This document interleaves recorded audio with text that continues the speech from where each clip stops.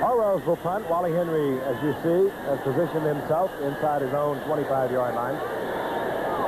Oroz with nearly a 41-yard average.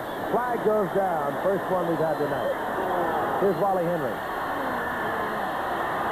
And Henry gets back out close to the 34-yard line. It's going to be interesting because it appeared that the Eagles did a terrific job of shutting off that rush of the special team. Nobody seemed to be getting downfield. Oroz just stood there with the football. He wasn't going to kick it. Red Cashion, our referee tonight, and his crew.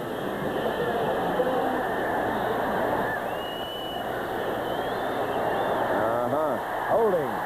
They didn't close them off, did they? Philadelphia Eagles. Big break for the Dolphins. And let's take a look at our officials tonight. They have presented you with a very quiet game tonight in terms of flag throwing.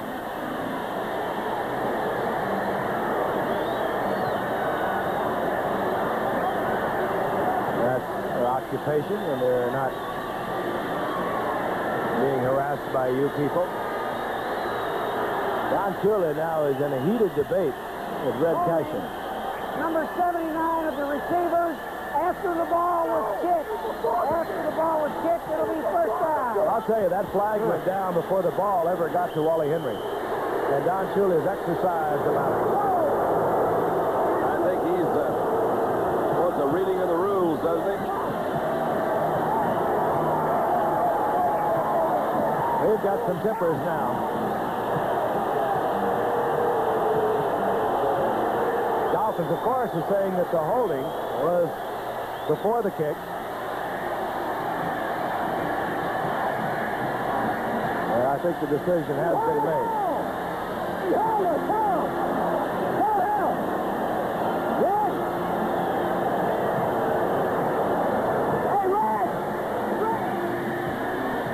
Hey, Red. He's not going to listen to him.